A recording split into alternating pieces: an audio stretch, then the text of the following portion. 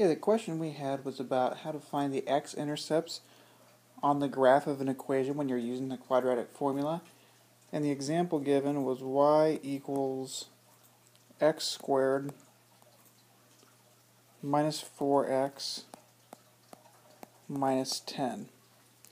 And the thing to keep in mind about the quadratic formula is that when you get to the end and you've solved, what it's going to give you is the x-coordinates or the x-intercepts.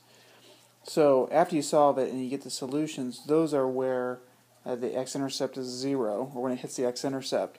So all we have to do is solve this using the quadratic formula and we will have the x-intercepts. So let's remind ourselves about the quadratic formula. And the quadratic formula is negative b plus or minus the square root of b squared minus 4 times ac, and all of that's going to be divided by 2 times a. So in our problem here we have to identify what a, b, and c are, and we see that it's already in the standard form, so we don't have to reorganize what is done there, which is good. So we don't have to rearrange any of the formula at this point. But if we have x squared minus 4x minus 10, a in this case is 1, b is negative 4, and c is negative 10.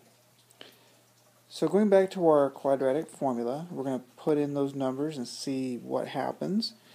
We have negative 4 plus or minus the square root of negative 4 squared minus 4 times a times c, and all that is going to be divided by 2 times a, which is 1. So now what we're going to do is have to go back and simplify this. So negative times a negative 4 is positive 4, plus or minus the square root of 16 plus 40 divided by 2. And so 4 plus or minus the square root of 56 divided by 2.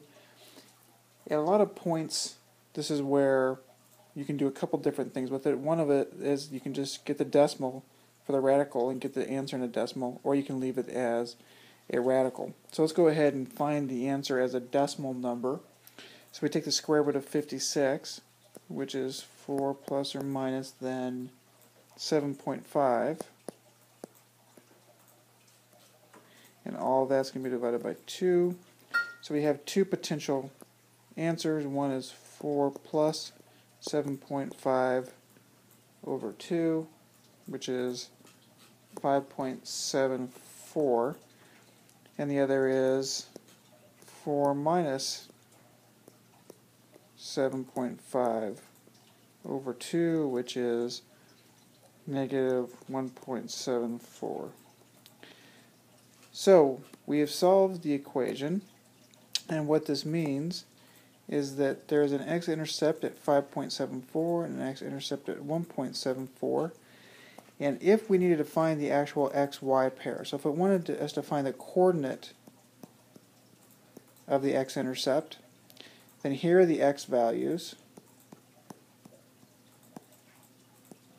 and we put each one of those into the original formula for x and solve for y. So if we put in 5.74 for x, we could solve that and get a y value, and that would give us an x-intercept of 5.74 and whatever that y value is, and we could do the same for this one, and it would give us an x-intercept of negative 1.74 and whatever the corresponding y value is for that.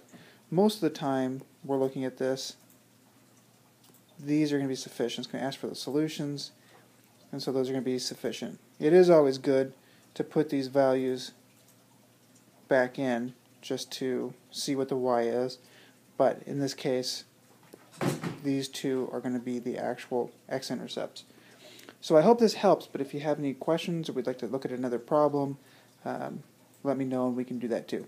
Thanks.